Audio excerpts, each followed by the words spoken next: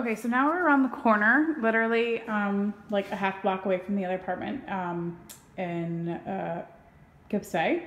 So this is the same price.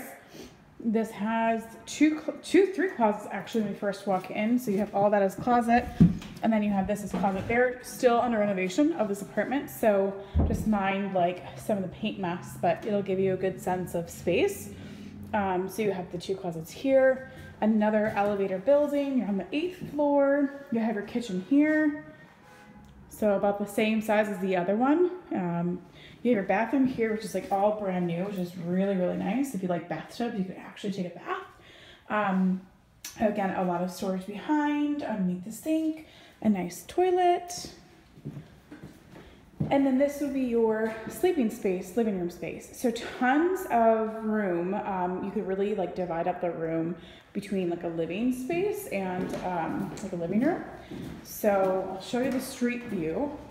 So you're not gonna get the view of the Empire State Building, but it's still super nice. You're like right in the heart of it, and you can see Starbucks there. Those are a couple of really nice bars to go to.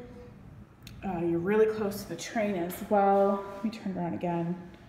So a great, great option to be in the heart of Manhattan.